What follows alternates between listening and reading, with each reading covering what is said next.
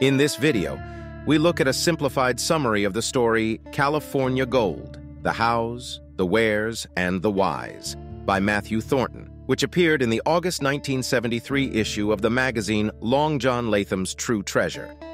I am certain that for the ordinary weekend gold prospector, there comes a moment when he grows dissatisfied with his own hunting grounds and daydreams of packing up his belongings, leaving everything behind, and embarking on a journey to the enchanting, nugget-filled wonderland of California. He yearns to make a significant strike in the historically abundant and romantically captivating foothills of the Great Mother Lode. However, for the average individual living halfway across the country, this may appear to be an arduous and seemingly impossible expedition, one that must promise a bountiful return of gold to make the entire endeavor worthwhile. Rest assured, my dear reader, that such a feat is indeed achievable, despite the contrary tales you may have heard about the 49ers depleting all the gold back in the 1800s. The truth of the matter is that you will need to possess a level of astuteness surpassing that of the 49ers themselves, who possessed scant knowledge of the peculiar geological conditions that so astonishingly enriched the western foothills of the Sierra Nevada.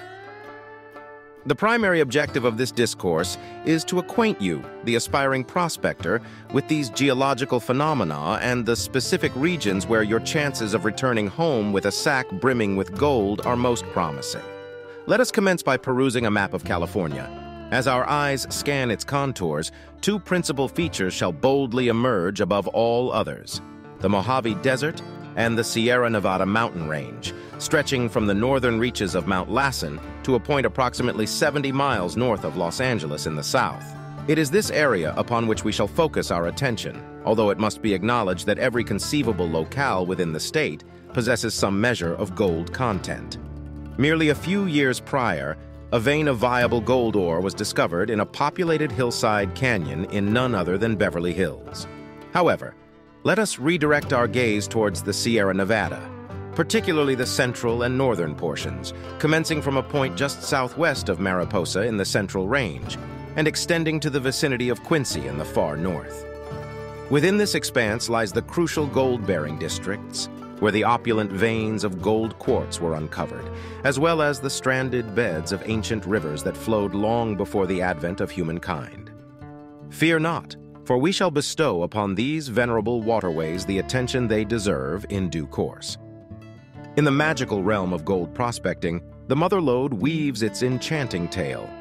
Stretching for 120 miles, this fault zone in the Earth's crust was infused with gold and quartz during the Jurassic period, creating a treasure-filled wonder. But hark! The Mother Lode is not a singular vein, but a collection of parallel systems, each with its own riches. The crown jewel, 1 mile wide, spans from Mariposa to Georgetown, sparkling with golden quartz veins.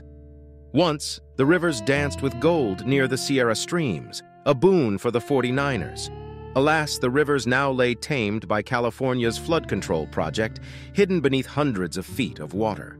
Yet hope flickers in the reservoir's wake and a few miles downstream. But beware, dear seeker, for State 49. The Great Highway follows the course of the Mother Lode, leaving the panning spots devoid of fortune. To strike gold's gleaming embrace, one must tread a different path. The suction dredge, a miraculous device, unveils rich gravel from river bottoms, a sluice box's delight. For those earnest in their quest, this investment may repay in seconds, unveiling the golden secret. But heed my words, newcomers, for without such dredges, grand bonanzas remain elusive. The professionals, the scuba teams of the Sierras, venture into the most treacherous canyons, laden with equipment and camping gear, unearthing fortune through their steadfast dedication. So brace yourself, dreamer, for the journey is arduous, but the rewards, oh, how they glitter. Once upon a time in the mystical land of California, a tale of ancient rivers begins. Non-dredgers, heed this advice. Venture downstream from the revered crossings of the Mother Lode River, where the currents converge with the reservoirs. Seek out the Merced, the Tuolumne, the Stanislaus, Calaveras, Mokelumne, and Cosumnes rivers, for there lies your initial prospecting grounds. Gaining experience in these waters shall prepare you for the next chapter of our study. the golden tertiary river channels. But as with any enchanting story, we must embark on a journey that unveils the past, allowing us to grasp the present fully. Picture, if you will, a time machine nestled within a wondrous helicopter, capable of traversing the strands of time. Together, we shall venture backward to an era known as the Eocene, a logical epoch within the Cenozoic era, the era of new life.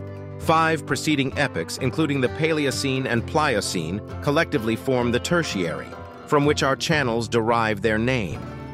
As we step into this magnificent contraption, setting the controls for a distant era, we are transported back to a time before the Americas were discovered, before pyramids reached for the heavens. We find ourselves 58 million years in the past, where the grandeur of the Sierra Nevada is but a humble range of low foothills. Our time machine hovers, suspended in this primordial moment. Gazing upon the desolate landscape, our eyes witness the majestic rivers meandering through vast valleys, nestled between the undulating hills. In the distance, these rivers converge, cascading into one another until they unite as a mighty force, pouring into an expansive inland sea.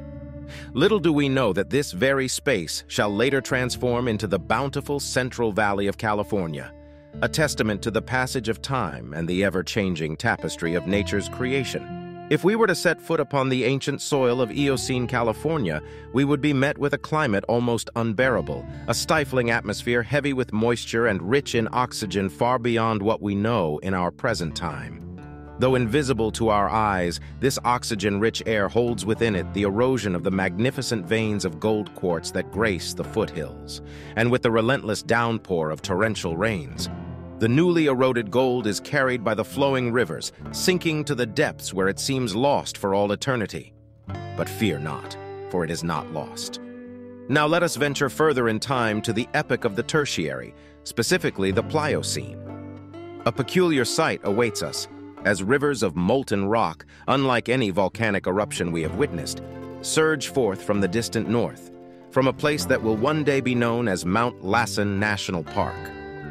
From our vantage point, we witness the rivers we once knew vanishing before our very eyes, consumed by the relentless advance of the fiery lava.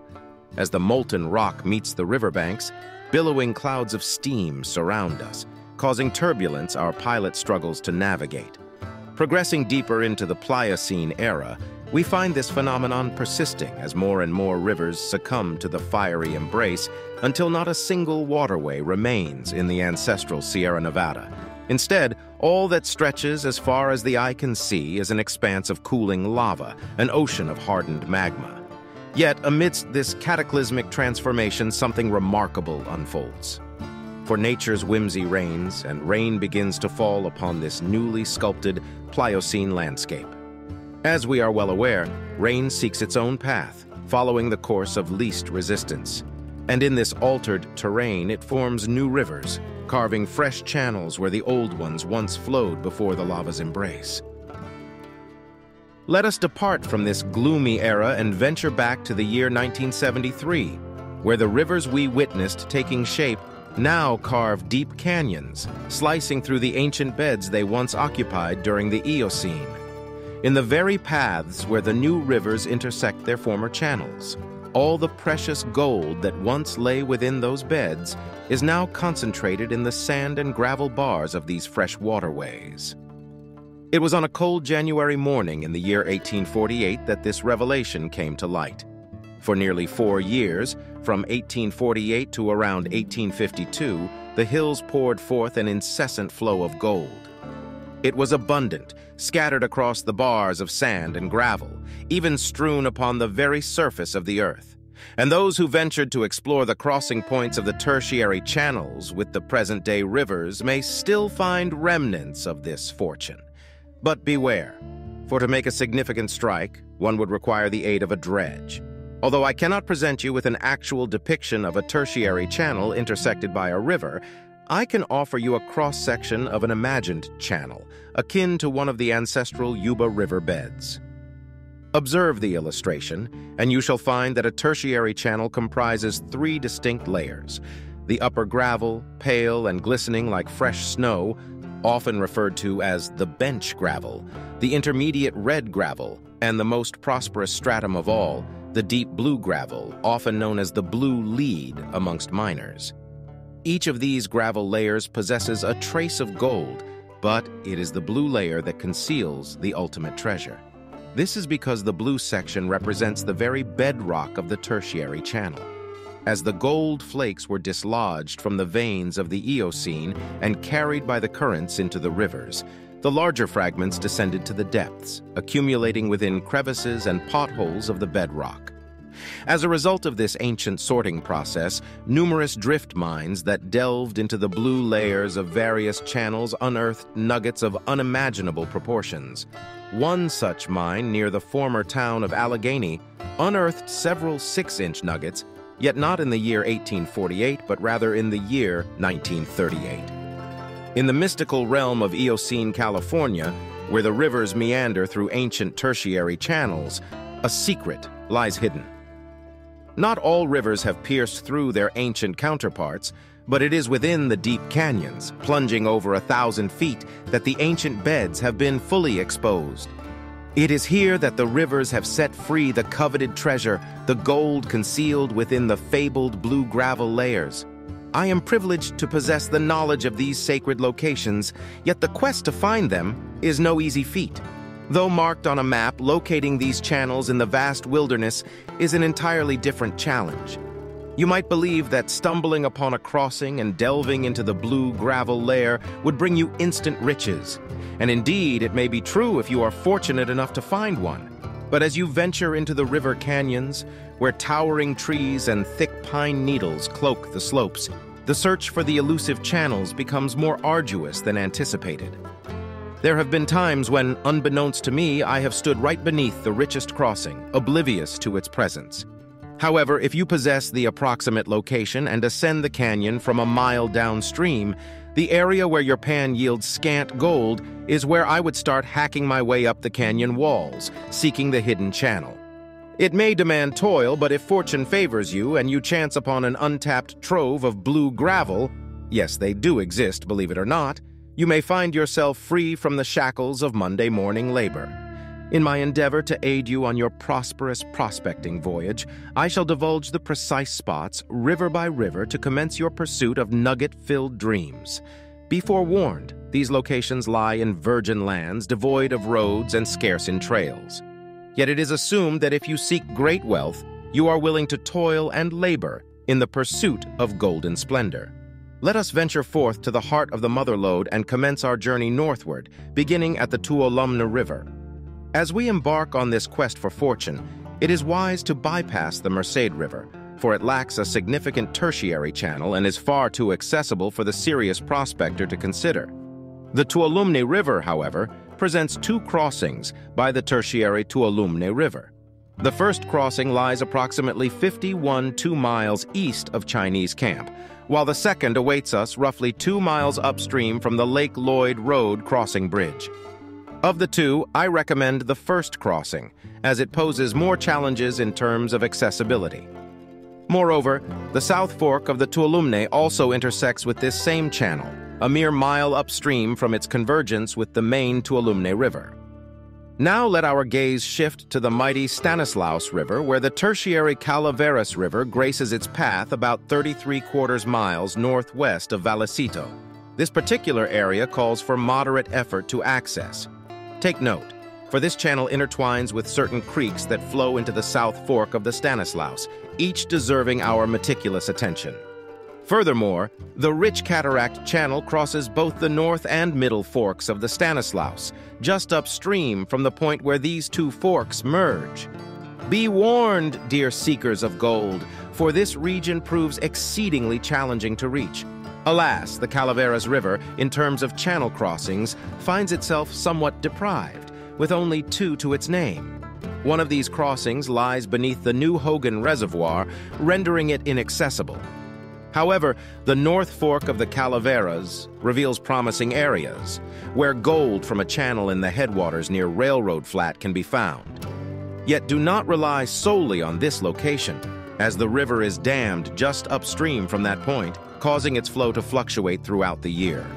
Downstream from the crossing, however, the river flows perennially, making it a worthwhile area to explore. Behold, the Mokelumne River, adorned with several channel crossings, though their surroundings lack isolation. The Tertiary Calaveras River intersects the main fork approximately 11.2 miles northwest of the town of Mokelumne Hill, coinciding with the crossing of State 49. Although this particular spot does not garner high praise, venturing downstream for a few miles to the point where the river cascades into the back of the Pardee Reservoir can yield fruitful results. Additionally, the south and middle forks of the Mokelumne experience their own crossings, with the South Fork near the diminutive hamlet of Independence and the Middle Fork close to Wilseyville. Armed with this knowledge, we embark on a perilous and awe-inspiring expedition through the rivers of Eocene California in pursuit of the gleaming treasures hidden within their ancient beds. May fortune favor the bold, and may the rivers of gold guide our path. The Consumnes River boasts numerous crossings, although none are located on its main fork. In a bustling region, a branch of the Tertiary Mokelumne River crosses the South Fork roughly 2 miles southeast of River Pines.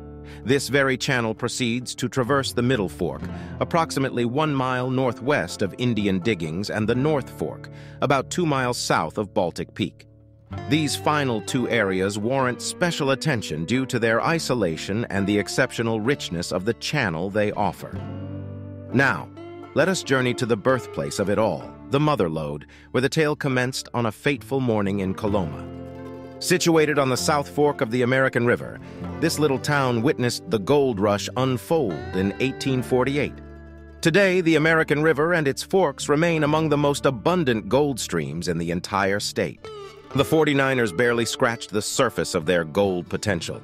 The South Fork of the American River harbors incredibly secluded spots, some of which hold immense promise for those equipped with large dredges capable of plunging 30 feet or more. However, these areas are so isolated that even the average prospector armed with a simple sluice can expect handsome returns. The first crossing on the Middle Fork lies approximately 2.5 miles southeast of Michigan Bluff. Another branch of the same channel intersects near Duncan Creek, where it converges with the Middle Fork. Additionally, a branch-off channel crosses the region where the French Meadows Reservoir stands today. It is worth directing your attention to areas a few miles below the initial two crossings due to the extreme difficulty in accessing the Middle Fork. The North Fork presents only one viable channel crossing in an isolated locale located about 1 mile north of Iowa Hill.